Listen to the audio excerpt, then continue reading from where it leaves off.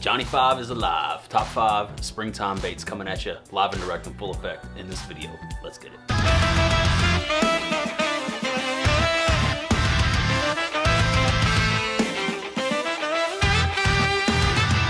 Hello and welcome. Thank you for clicking on the video. I'm currently in lockdown at my house, and in an effort to keep the content rolling, I have gone out into the boat and grabbed a whole bunch of stuff, and we're gonna do a little top 5 springtime bait breakdown for you today in this video. So let me just get this out of the way right here at the beginning. I have made the decision for the foreseeable future not to go fishing. I'm gonna do my part, stay here at the house, and do what I can to keep people as healthy as I possibly can, and I'm only gonna leave the house if I absolutely have to for the foreseeable future. And unfortunately, that means sacrificing time out there on the water. It's not so much being out on the water that bothers me, it's the interactions that I potentially could have on the way to the boat ramp or around the park or out in public in general. I'm just doing everything that I can to keep myself and my family healthy.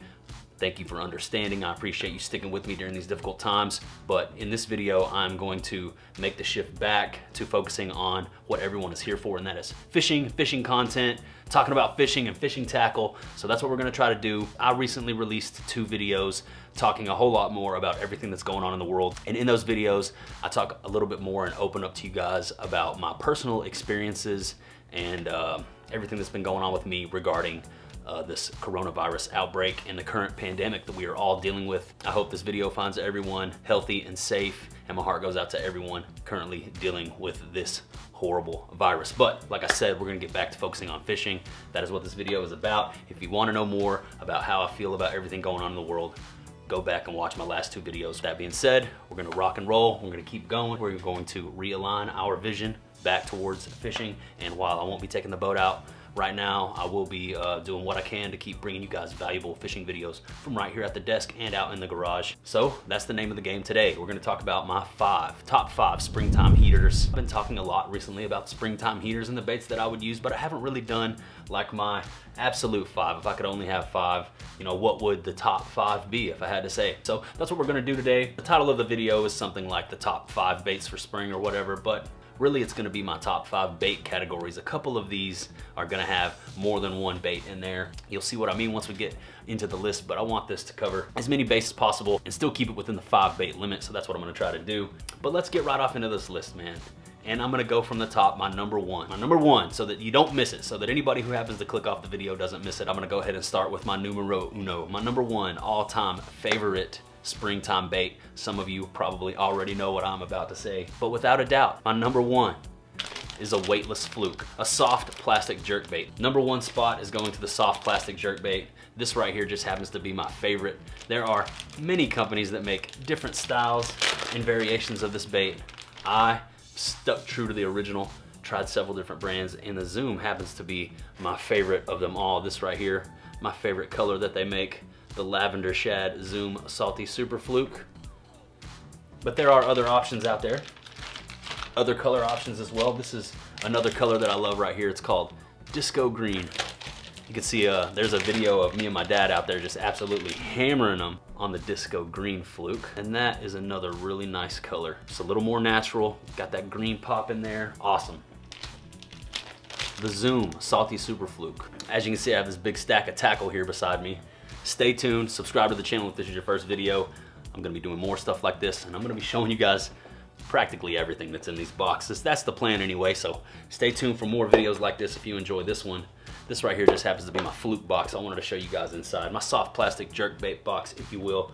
They're mostly Zoom Salty Super Flukes, but I believe there are some other, I have some other stuff somewhere. I think I have some caffeine shads, and anyways, man, you guys get the deal. There's a look at the inside the fluke box. Many different colors. That is baby bass. Got some of these with a little shark on the tail. There's one rigged up right there. Let's talk about how I rig this thing up. And we'll talk about how I fish it.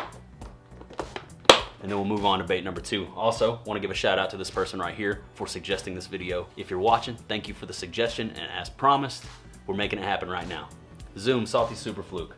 Let's talk about how we rig this bad boy. So generally, when I'm fishing this, what I will do is I will rig it up weightless, just like this right here.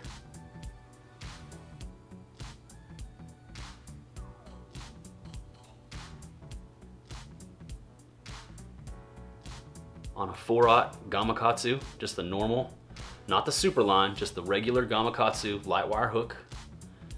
And that right there is gonna get you through. I will tie that on weightless, no weight, no bullet weight, no peg, nothing. Just that right there straight onto a 15-pound fluorocarbon. Generally when I'm throwing a weightless fluke, I like to throw braid to a fluorocarbon leader. So I will use 50-pound braid to a 15-pound fluorocarbon leader, and I will tie that on right there, and it'll cast a country mile, and it's absolutely deadly in the springtime when they're chasing bait.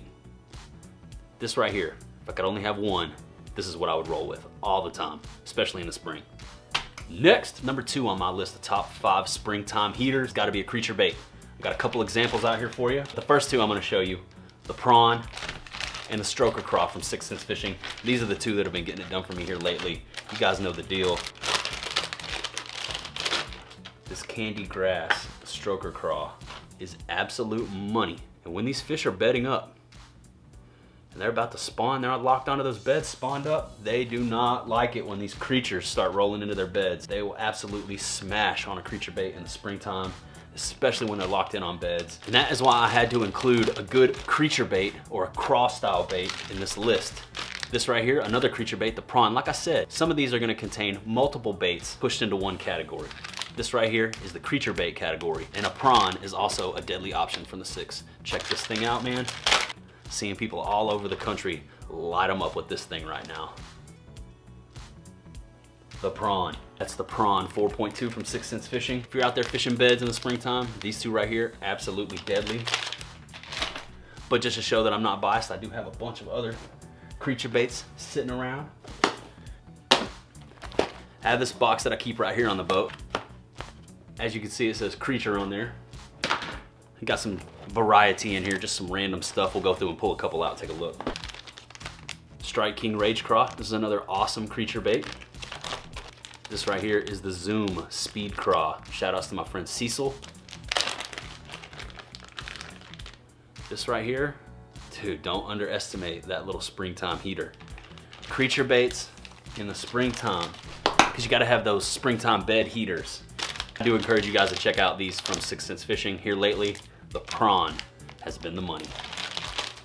Next, number 3, we could not do a springtime heaters top 5 video without including the following. This one is gonna encompass several baits as well, because how could I pick only one? We're gonna divide it up into the poppers and the choppers and the walkers. That's right, this category is the top water category, and springtime would not be springtime without those top water skadooshes. So like I said, we're gonna divide this up into the walkers and the poppers and the choppers, man. And of the poppers, we're gonna take a look at the Splashback 70 from 6 Sense Fishing. This is one of my favorite popper style baits right here, man. Check this out, 70 millimeters, awesome shad pattern. Let's crack into this thing. Super unique design on this guy. Boom, look at that.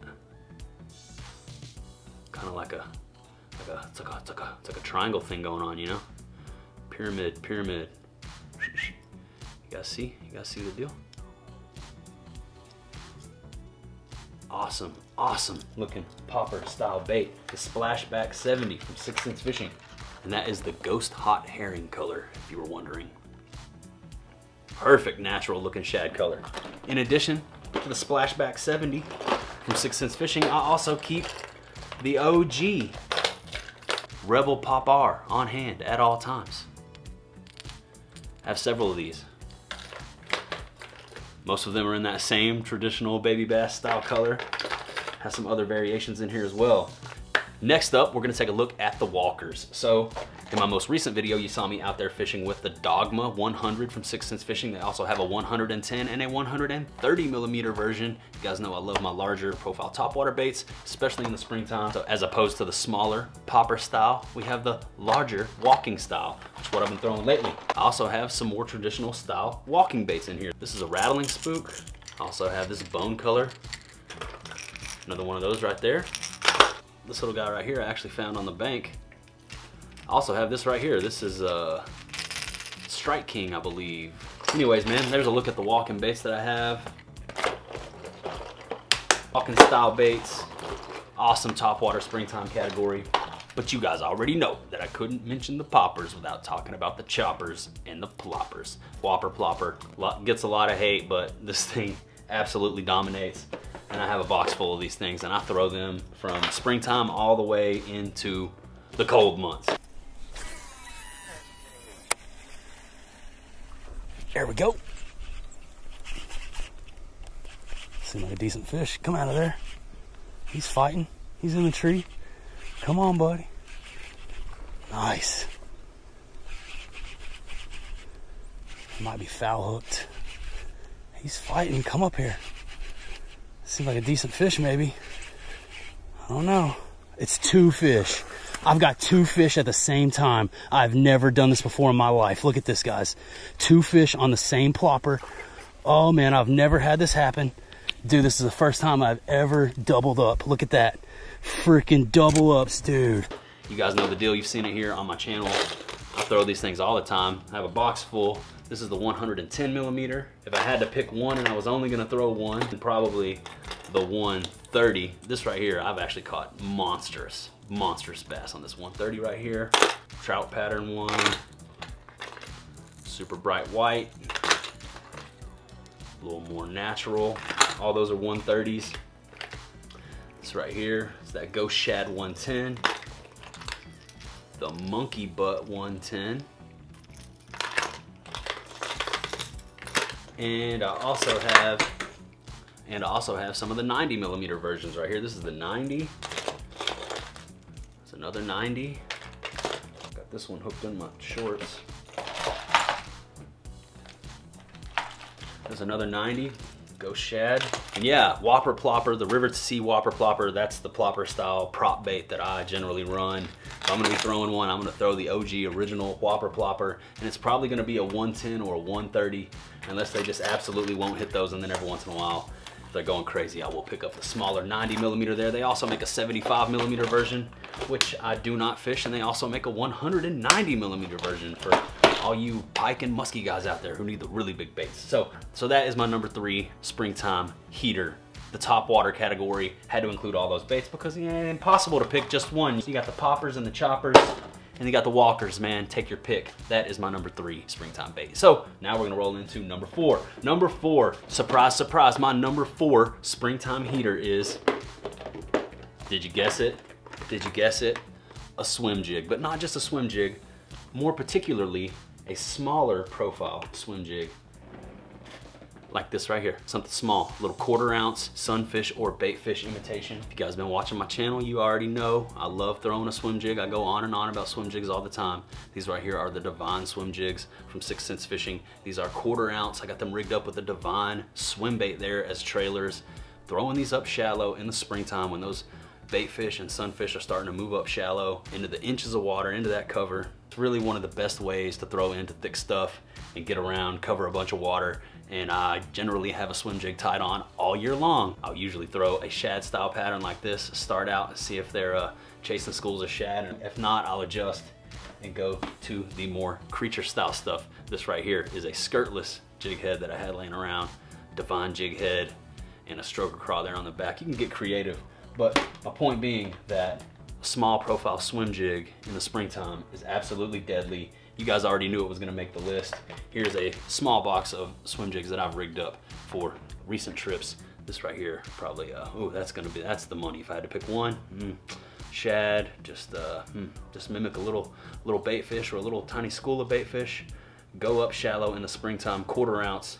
Rolling a swim jig through the cover in the shallows is one of my absolute favorite ways to fish, and I had to include it in my springtime heaters video. Swim jig, man, 1/4 ounce. Go light on the weight, go shallow, follow those bait fish, and you can't go wrong, man. Rounding out the list now, number 5. You guys may know this one already. How could we possibly round out a springtime heaters list video without including those square bill smokers?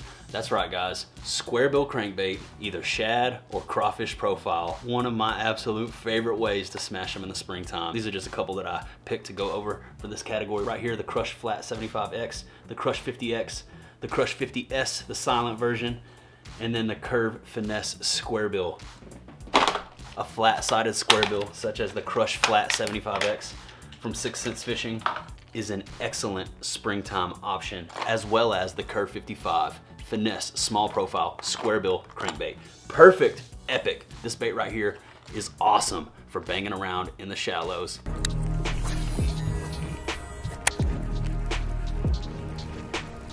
There we go. Come on. Come on, baby. Yes. Come on. Come on. Nice fish. It's a nice fish. Fighting. Yeah, come on. Nice fish. Does not want to come up. Fourth fish of the day is a good one. He's hooked. He's coming up. Whether you want to or not, he's coming up. Dude, that fish. Dude, he annihilated it. You think you wanted that 6th Sense crankbait, baby? Woo! If you want to catch them cranking in the springtime, this is the way to do it. This color right here, super unique, brown eye special. For whatever reason, they seem to just go nuts over this color. And the bites that I've got on this have been ferocious. That is the brown eye special flat 75X from 6th Sense Fishing. Also, another deadly color that you can't go wrong with is the shad scales.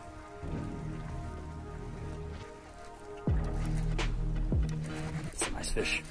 It's a nice fish, dudes. Oh my God, grind her in.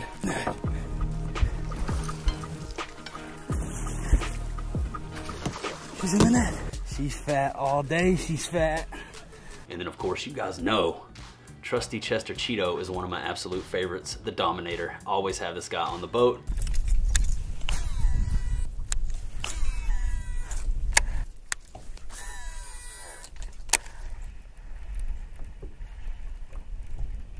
There we go. Nice. It's a nice fish. Came out of there and smoked it, dude. Hell yeah, dudes. That's a chunk right there. That's probably three easy. Nice one, Chester Cheeto. And as always, if you guys are interested in any of the incredible 6th Sense fishing products that you see in my videos, you can shop 6thsensefishing.com and use my code JR10 to save 10% off your entire order. So go shop around, save yourself some money on the best hard baits in the game, and support those real deal, homegrown Texas fishermen while you're at it. But I think that's gonna wrap up the list, man. Thank you guys so much for tuning in to the top 5 springtime heaters video. But that's it, man, 1 through 5, done. But for you guys that made it this far into the video, and for those of you who haven't clicked off yet, I do have a couple honorable mentions that I want to run by you, just as a little bonus content, a couple bonus baits, because why not, man? Yes, it's a top 5 video, but I wanted to go ahead and include these next 2 baits because I know some of you guys out there will be like, hey, why didn't you mention this? Or why didn't you mention that? And chances are I thought about it, but I had to narrow it down to 5. But with that being said, I want to go ahead and talk about these next 2 style of baits right now for the springtime. Now everybody knows that you have the opportunity to catch the fish of a lifetime in the spring when they're coming up for the spawn, and we've been talking about some smaller profile baits in today's video, but I want to mention that it could be the time to catch a potential PB on something like this. This is the S-Waver 168. It's a glide bait. As you can see, it's got this beautiful trout pattern on it, glide bait. Throw this on like 15 or 20 pound fluorocarbon and just slowly swim it back to the boat and hope you get a megalodon come up and smoke it. Also, this bad boy right here, the Flow Glider 130 from 6th Sense. Haven't had a chance to fish with it yet, but this right here, man, in the springtime could entice that monster to come up and eat. And I can't wait to get out there and try. The last bait I want to talk about in this video is a bait that I've gotten away from fishing recently as I learned other bass fishing techniques, but it's a technique that I used to use quite often as a kid. In fact, it's probably the technique that I used most often when I would go out bass fishing when I was younger, and that is a spinnerbait. I have a few of these right here that I just wanted to bring into the equation and mention because a spinnerbait can be a deadly option in the springtime, particularly a smaller profile spinnerbait like this, something you can get up shallow, something to mimic a small little school of bait fish. This is a War Eagle finesse spinnerbait with a little Kitech 2.8 trailer on the back, and yeah, I've lit them up out there when they were schooling up with this thing. So but that's just one more bait that I wanted to mention in this video. Don't neglect the spinnerbaits. I'm sure a couple of you out there watching the video were thinking, hey man, spinnerbait deadly in the springtime, and you're right, it is. I just don't fish them that often. Man, thank you guys so much for watching the video. I appreciate you tuning in. I appreciate you sticking with me and riding with me. It feels good to be back filming and editing videos for you guys. I hope you are enjoying the content. Even though we are stuck at the house, we're gonna keep grinding it out, and we're gonna keep talking fishing, filming, and failing upward on YouTube as much as we possibly can from right here at the home base until everything is cool again out there in the world and we can get back out on the water. Once again, thank you guys so much for your support. I appreciate you riding with me. If you enjoyed yourself, please consider subscribing to the channel. Help us hit 10,000. We're well on our way. We just passed 9,000. Thank you guys so much for that. Go back and watch my most recent videos if you haven't already. And yeah, that's gonna do it for today, man. Thank you guys for watching, and I'll see you on the next one.